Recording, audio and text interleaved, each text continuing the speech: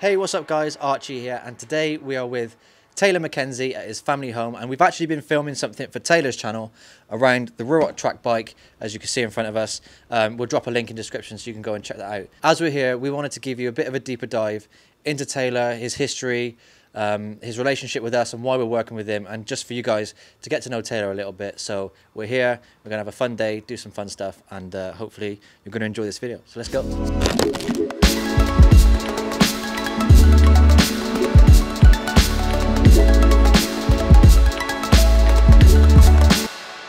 Had lunch. I think it's about time we go ride some motorbikes, because That's what life is all about. exactly, what is life without motorbikes? There's a Steve McQueen quote there somewhere, I think.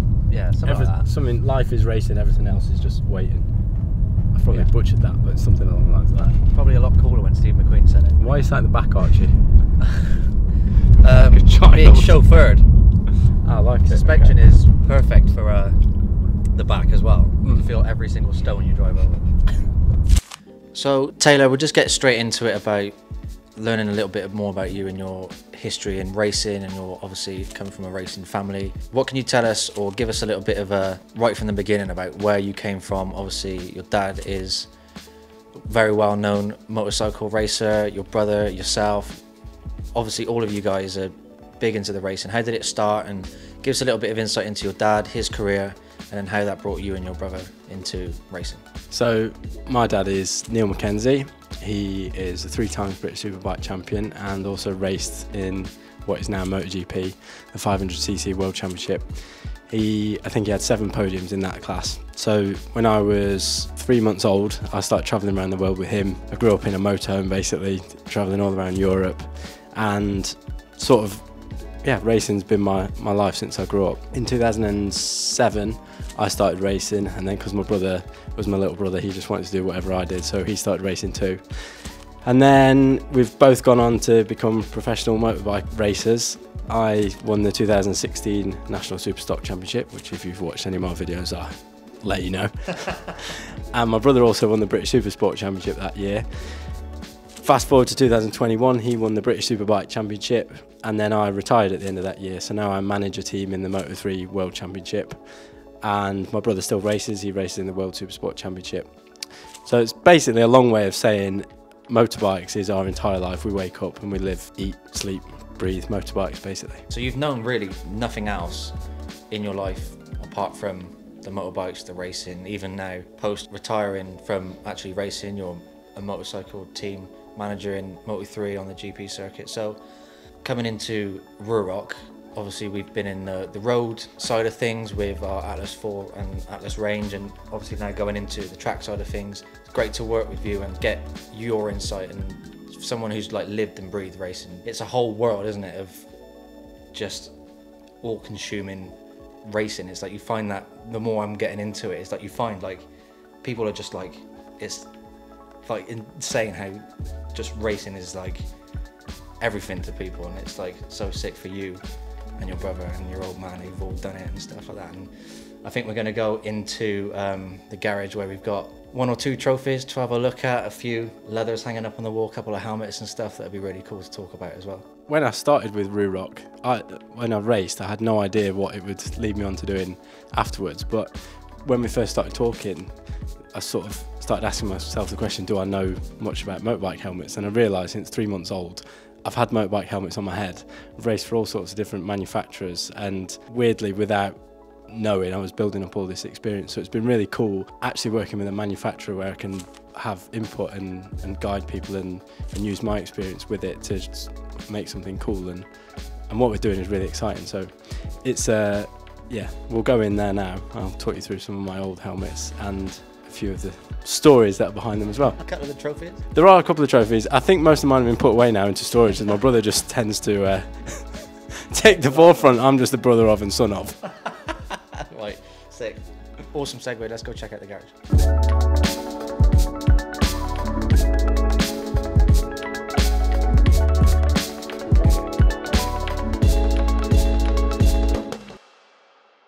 So obviously a lot of memorabilia on the walls, helmets and stuff like that, pictures of successful races, stuff like that. But there's a lot of Taron on these walls, and struggling to find sort of you know, pictures of you, sorry to say, but do you ever have like a brotherly competition with him about who was most successful? Well, unfortunately for me, there is not a lot of competition. He wins that one hands down. But I did have, it was a 50-50 split in the pictures that were in here because we used to train in here all the time. We're actually very good training partners, helping each other. And then I stopped racing, and within about 2 weeks he took every picture of me down and just made it a Tara Mackenzie shrine. And now I'm left with what was my racing career scattered about in dusty little piles. I think we need to change that picture on the wall, mate. Yeah, let's go. So obviously, as Taylor being a Ruroc sponsored rider, we have a custom Atlas 4.0 that we had done with Image Design Customs. All the colourways. Give us a little bit of insight into, because you designed this with Daniele, our designer, right? In fact, Image Design actually painted quite a few of my race helmets back in the day. So it was cool working with Daniele. Image Design do a great job of paint jobs. And it was fun for me because in my racing career, I always had to have sponsors plastered everywhere. And this is the first helmet I could do just with Ruroc branding. And yeah, it was fun. Daniele also helped me with my new logo. And it's just fun working with creative people because I'm quite creative myself in everything else that I do. So it was a fun project to do this, and hopefully we'll do a few more. Yeah, definitely. When that one came into the office, we all pulled it out and we were like, yeah. Sick, unreal. So yeah, and then this is the same colour as the decals on the track bike. Yeah. Same colour, so that's why we took this colour as well to work with the track bike, even though it's not the track helmet. But you know, we try. But yeah, we've also got a custom lid for Ruroc and Taylor. Lovely. The audacity, right? I've just thought, oh, I'll just show Archie my last ever helmet. My brother has stolen the lining out of it, and I've left this with the flies on, so it was as I finished my last ever race. Just stripped it. And it just ruined, I don't even know what to say, it's actually quite upset me. I had all my, so like here, I once rode a bike that was on fire. It was, I don't know if anyone ever saw the WD-40 bike that was on fire. That was me, so that was there. It was all sort of ghosted in, different wins that I had during the year. This was all cash because I got bet £1,000. I started a race last, and my team manager at the time, Michael Rutter, bet me £1,000 that I wouldn't finish on the podium, and I won. So that was all the cash, and then they presented this to me with all the cash inside. That was me. What does it say on the back? It's actually lyrics of a Jerry Cinnamon song. It was quite emotional. I'm probably going to tear up reading it. Do you really want me to read it? You don't have to, you don't want to. I can read it. This is the beginning of the rest of your life. You better start moving like you've run out of time. The realisation coming over your mind that it should be a canter. If you could just find the answer, you know it could be a canter. The next line of that song is actually, if you were just a wee bit less of a wanker. More than half of the time. But we left that bit off. Yeah. PC. And then that thistle is the Scottish national flower that's on all my dad's helmets when he used to race. And then me and Taz had that too. Sick. But it's got no lining, so... Fuming. Yeah. But context behind this one, you said that... Yeah, so this one, my dad actually led most of the British Grand Prix. I wasn't there, but apparently he led most of it. And didn't end up winning it, didn't end up on the podium, but they let him up on the podium anyway, I think, because they felt sorry for him. And I've never seen that happen since, but it was such a big thing at the time that they let him up. 4 blokes on the podium, just... 4 blokes, yeah. That's class. We're going to have a look in the loft. Taylor's like, do you want to go up into the loft? But you just don't ask questions, you just say yes. So... Scared of the dark. So in and amongst all of the usual things you'd find in a family's attic of Christmas trees, printers, microwaves, you've also got 10 sets of leathers and well, the probably problem more. is we've got all of my racing leathers, so every year I would have had 3 sets. All my brothers is another 3 sets, and then all of my dad's from when he was racing too. So it kind of accumulated quite fast, so we'd started just keeping one from every year. So I've got one from every year, my brother's got, he's actually a bit of a hoarder, he's got more than me. And then my dad's got all his suits in here too, so it's a bit of a shame really that they're just up the loft, but... Do you have a plan to like one day? One day I think we possibly, if anyone's out there and they want to start a showroom of our stuff, then they're more than welcome to, because it's just sort of up our here, loft. yeah. When I just absolutely totaled the bike in 2016, you can't really see it, but it's bent, so they gave me, it's a pen holder.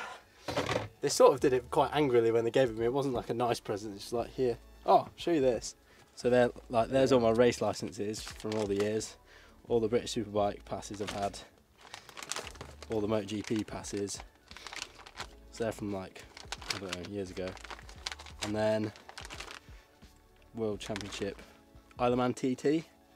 So we've spoken about a little bit about you and your family, what you've done. We've seen some helmets, spoken a lot about racing and riding bikes, and you've just suggested that we actually get some out and have a little mess around on some. So that's a good segue, I'd say, into getting on some bikes and having a little bit of fun. Let's go.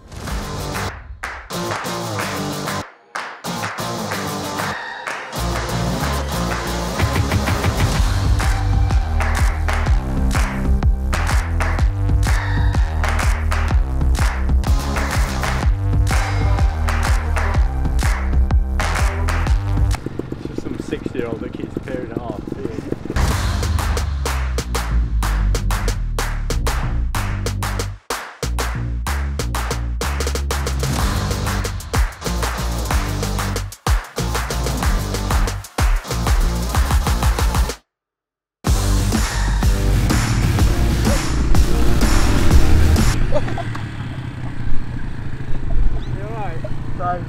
So that was basically a day with the Mackenzie. We've got Neil still going on about the bike. Full of beans still, as you can see. Hope that's given you guys a bit more of an insight into Taylor, our relationship with him, why it's so awesome that we're working with him and he's working with us. And yeah, it was a fun day. Plenty more stuff to come. Hopefully more bike builds, more track riding with the Ruroc track bike, and just sick stuff coming up. So I'll catch you guys on the next one.